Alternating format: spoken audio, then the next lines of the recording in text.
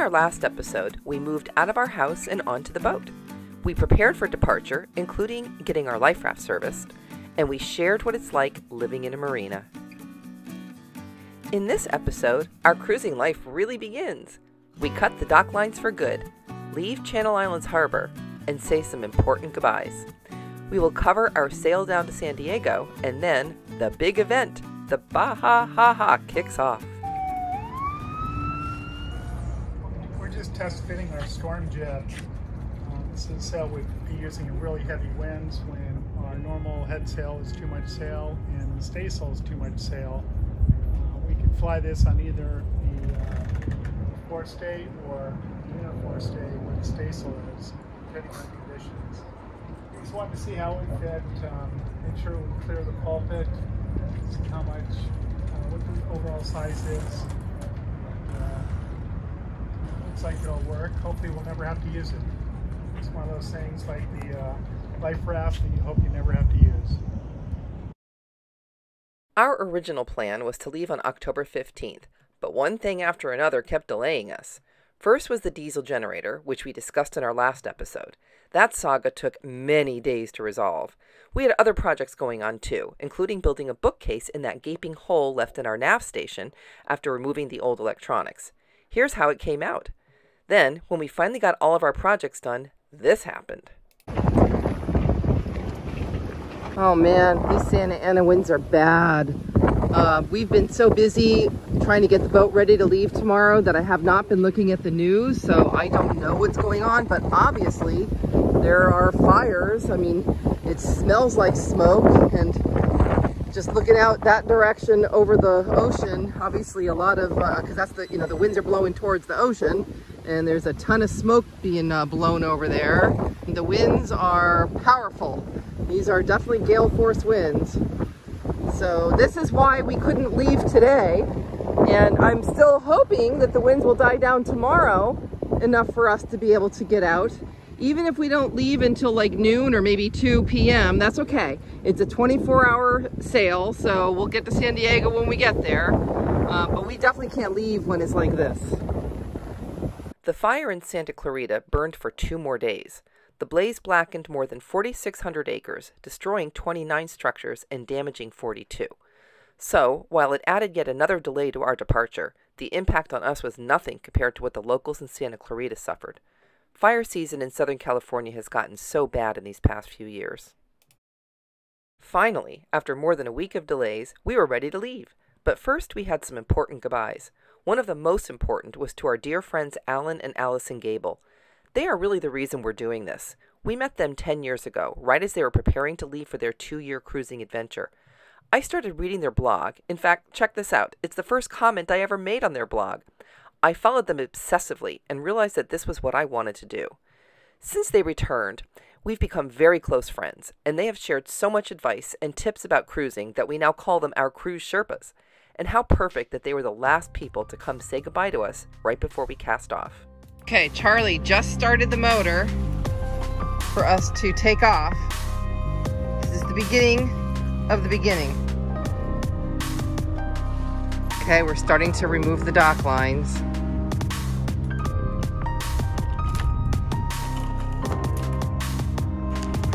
And this is the final dock line. This is it. 38 years in the making. 10 years of serious planning. And it all comes down to this. This final dock line. Which is on really tight. Oh, he got it.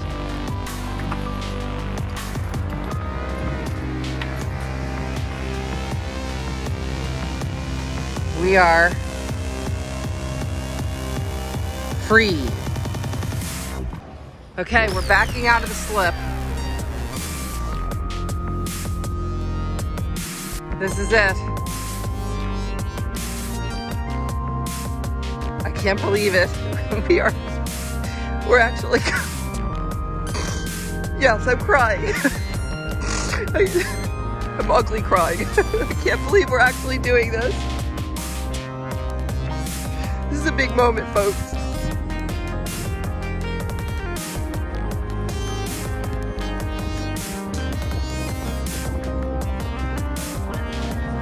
We are about to leave Channel Islands Harbor.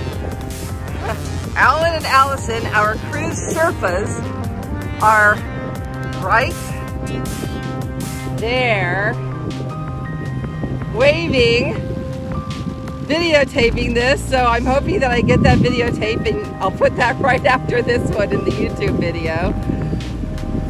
We would not be doing this without them.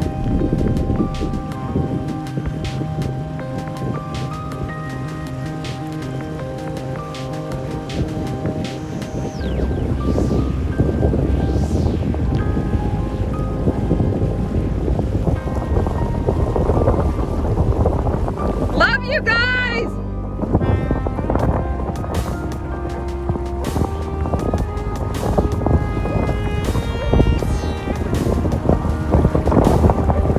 This is getting awkward! We've had about a dozen goodbyes with them.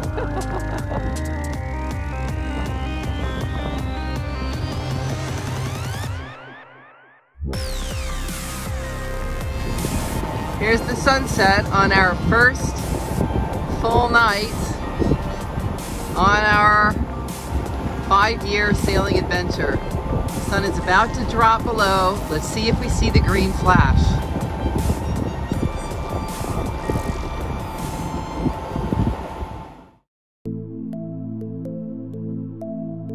We have dolphins.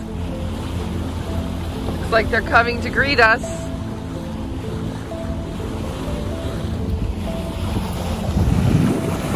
There they are.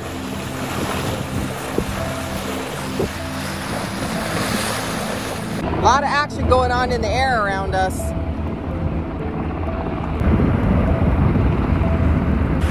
And on the other side, we have planes landing at San Diego Airport.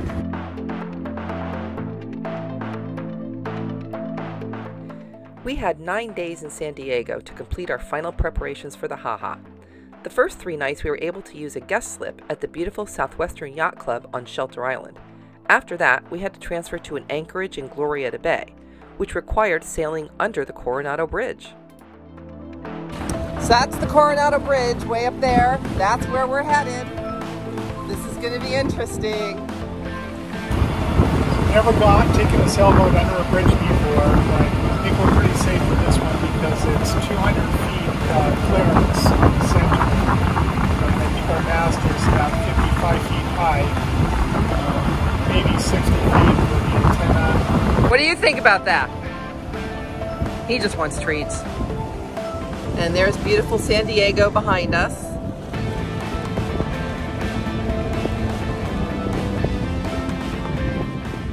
The Coronado Bridge was built in the late 60s and opened for traffic in August 1969 during the celebration of the 200th anniversary of the founding of San Diego. It's 2.1 miles long, ascending to a height of 200 feet. It used to be a toll bridge, but the toll was removed in 2002, becoming the last toll bridge in Southern California to discontinue tolls. We noticed that the islands on which the toll booths sat, as well as the lanes between them and the canopy over the toll plaza, are still intact, but drivers just drive through them now. We drove over it a few times with our rental car, and we noticed several signs giving the number for the suicide hotline.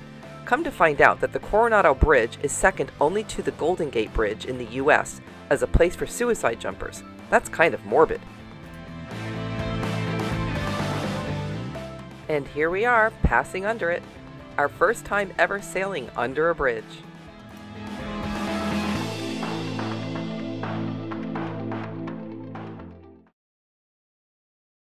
For the next several days, we learned what life was like living on the hook, as they say. It involves a lot of dinghy rides, which, it turns out, Bubba loves. And there goes Charlie and Bubba back to the boat. Look at him, he's so cute.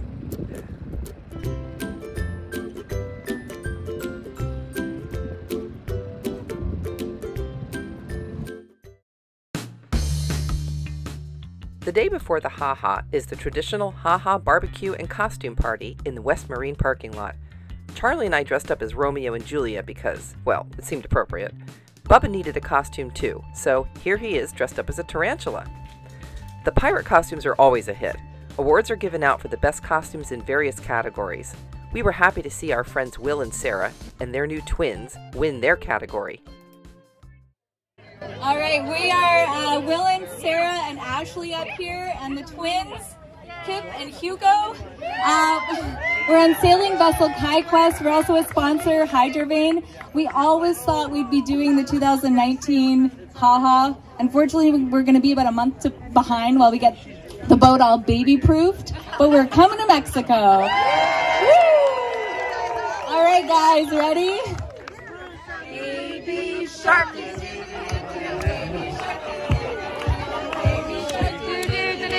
Baby shark. The parade is about to start. Say something. Yoo-hoo, woohoo. Bubba doesn't care. That was the start. This is it. Woo! Check that out.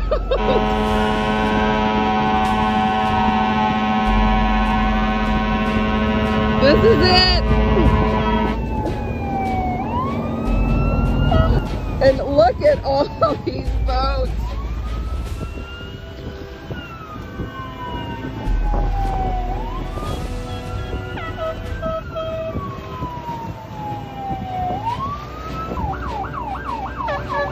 We're actually going the wrong way. We were a little behind, so we're trying to get in behind all these boats. Holy crap, look at all those boats. So here we are in the parade. We're now sailing in the same direction as all the other boats. We were a little late getting here because we had to stop and get fuel. But so we're kind of at the tail end, but we're all going to the same place. We're all sailing up towards the Dolphin, which is the committee boat, which is way behind me.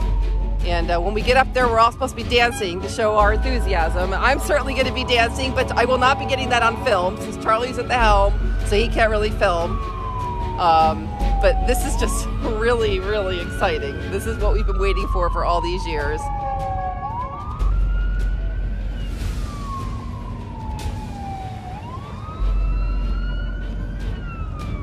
Check that out. They must be having fun. Okay, now you can see the Dolphin.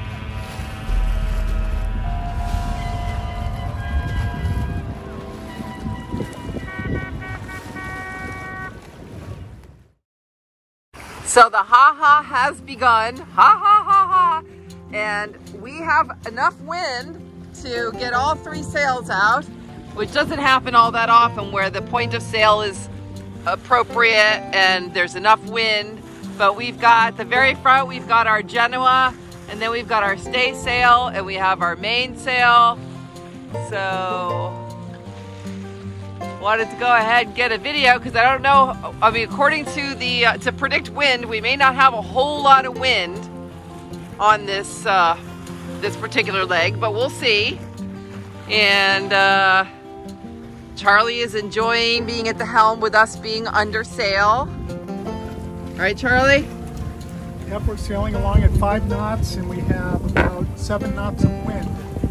So that's pretty good for a big boat like this with full fuel and water tanks. And let's get some video of the rest of the fleet. We're kind of at the back of the pack, so that's behind us. We have some boats. That's where we left from, San Diego back there. And there's a few boats back there. And then I'm gonna come around and there's some boats beside us. And then we walk up front and you can see the rest of the fleet out there. So there's the Ha-Ha fleet. Pretty soon we will scatter and we will see a few lights at night here and there, but for the most part we won't be seeing each other. We'll just be kind of sailing in the dark.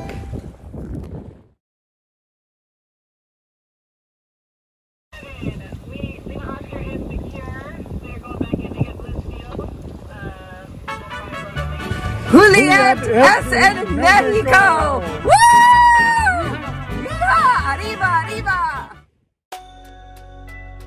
As the sun set on the first night of our first multi-night cruise, we reflected on all of the events over our lives that have brought us here. It's still hard to believe that, after all those years of wishing, dreaming, and planning, we were really here.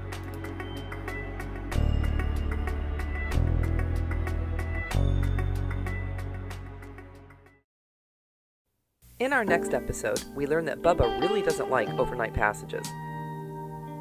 We encounter rain and some pretty rough seas, and I catch a fish. Then the big payoff.